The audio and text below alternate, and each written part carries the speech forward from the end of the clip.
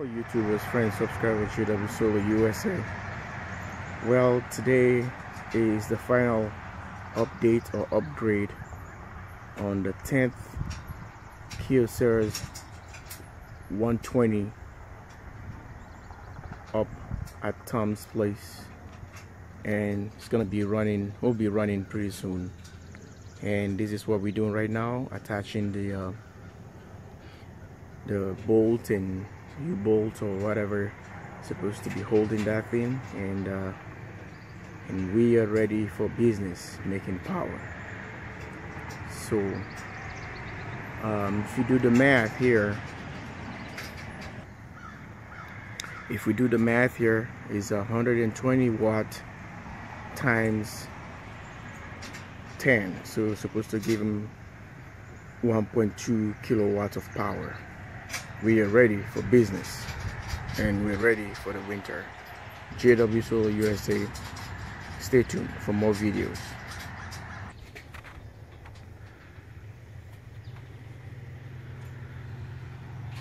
And the sun is coming right up there.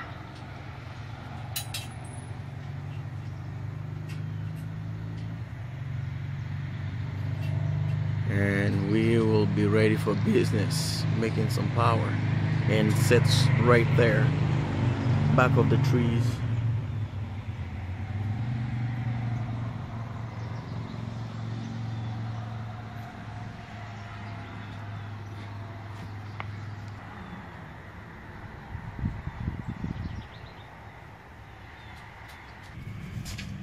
Alright folks, this is the way we attach the system,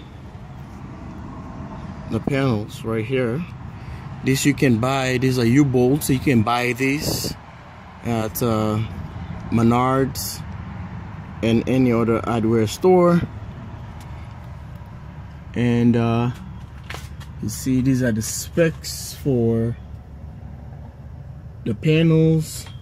If you're looking at checking it out, or you want to buy something of this nature, these are the specs. Is a Kyocera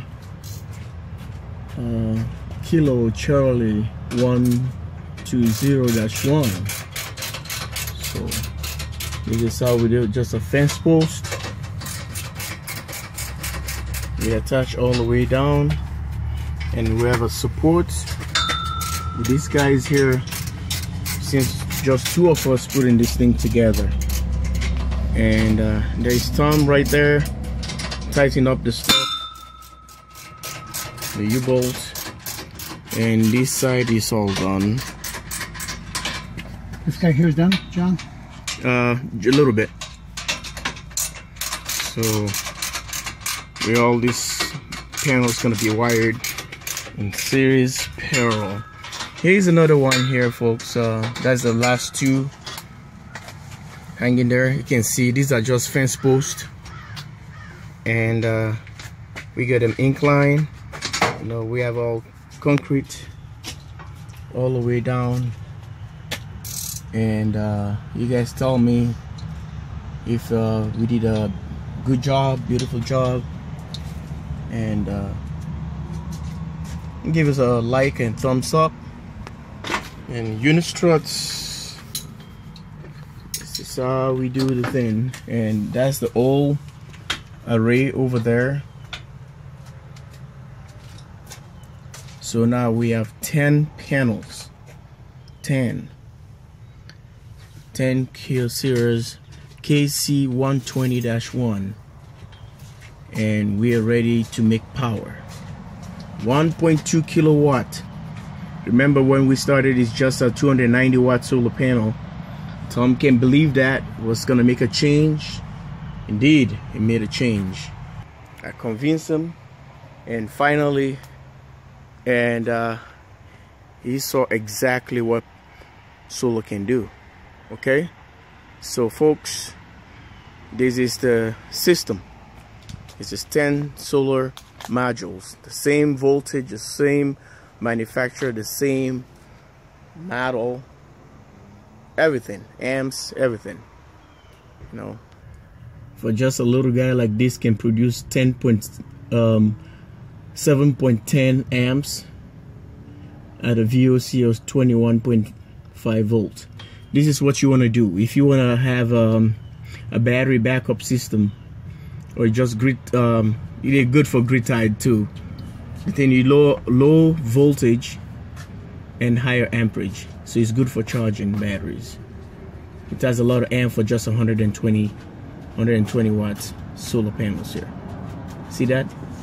The ISC, so you can go at a peak at 7.45 amps. That's the brand new ones right here, Kyocera. Okay, number one. All right, YouTube friends, subscribers, this is what I have for you guys here. 10 Kyocera panels here, and 120 watts each. So it's a 1.2 kilowatts. These updates on my friend's off-grid system. This is Tom grid, off-grid and grid-tied hybrid system, 24 volt. So he's off-grid and grid-tied once in a while when he's using a 240, because he doesn't have a 220. He doesn't have an inverter that is going to be doing a 220 or 240. So his stove takes 240. So all his laundering, washer, dryer, all TVs and refrigerator, everything comes from the battery. Okay, so this is what I'm doing today. This is the part 2 of installing 10 Kyocera panels at Tom's house, and this is just to show you guys how the 10 panels are already installed, and I'm cleaning the solar panels right now. Okay, here you see we have some kind of detergent. It's a liquid for car wash. If you're doing a car wash to your house, or you car wash at your house, you know, you don't have to go to the car wash place. You know, they have a certain liquid that you can use to wash your car. It takes all the dirt and everything. So that's what I'm trying to show you guys here.